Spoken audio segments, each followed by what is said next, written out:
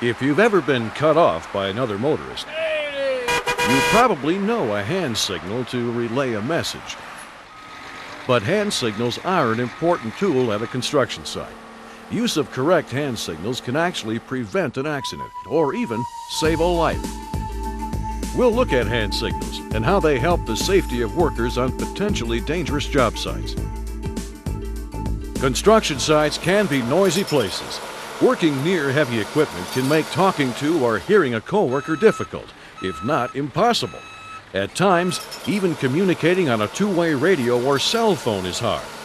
In addition to the noise, the equipment operator may not have a clear view of the worksite because of an obstruction.